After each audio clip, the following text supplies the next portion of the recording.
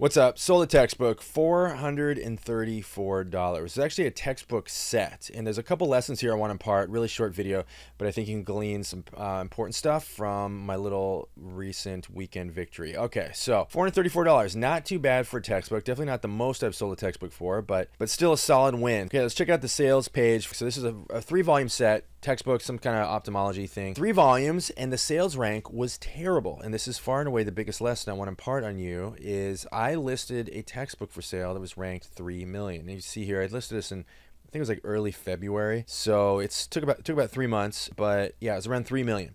So 3 million is not bad, generally speaking, for an average book. When it comes to textbooks, I generally will shy away from a textbook ranked 3 million because they usually only go one direction, right? They're not really flatlining, and they're definitely not going up. The sales rank just drifts upwards into infinity. And so again, I don't feel strongly about this, but generally I'm kind of like a little more nervous when it's a textbook that's poorly ranked. Okay, so bought it anyway, obviously, because I saw the $430 price, and the price didn't drop too much. But the next lesson here is that it's a 3-volume set, and I actually found all 3 volumes. It was at a Goodwill store. Again, everyone thinks, oh, Goodwill, everyone knows Goodwill, it's all tapped out. No, there was a $400 3-volume set just sitting right there, probably passed over by bazillions of sellers. And the reason it was probably passed over, number 1 was the rank, but number 2, which is the second lesson, is that all 3 volumes were actually not together. They were dispersed throughout the book section. So I saw the 1 volume, I noticed it was a set, and when you scan it, you know, it says 3-volume set. It was like literally in the title. You can see right here, 3-volume set. And so most sellers would just give up right there.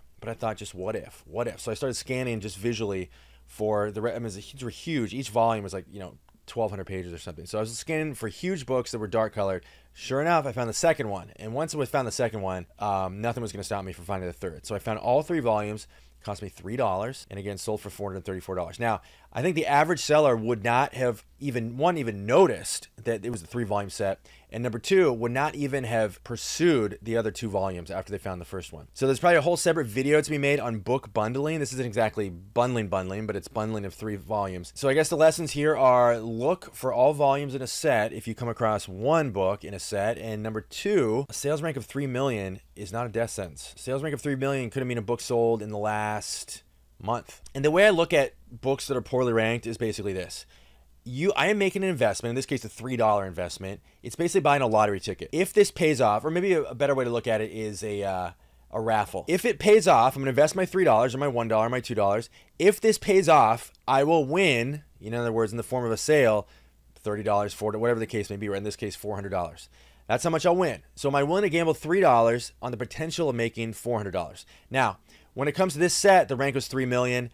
The price could have plummeted. Lots of bad things could have happened. I would have put this at somewhere in, a 50-50 chance that I was going to come away from this a winner. I don't even think I even looked at the price in history before I purchased the set. So if I had, I could have probably mitigated my risk a little bit. But I had no reason to expect it was even going to sell for $430. It could have dropped to $50, which still would have been a win. But the point is, price could have changed. Book could have just simply never sold. But I'm making my $3 bet on the potential for, in this case, $400 bet. I would have made the same bet if it was $30. So what's important is not that you have complete certainty that a poor selling book is going to sell. That's not what you're looking for. You don't need certainty. You just look at it as a series of bets that you're hedging by investing in many, many of these bets. So you make a bunch of small bets. Hopefully the majority of them will pay off. Even if the majority of them don't pay off, you should still come out ahead. But again, what's more costly than taking a risk on a poorly ranked book is the consequences of not taking that risk. Because if you run a business where you don't take these risks, guess what's going to happen? You're missing out on tons of huge scores. And the occasional big score offsets all the losses. So that's how I look at poorly ranked books. Thank you guys for watching. Catch you in the next video.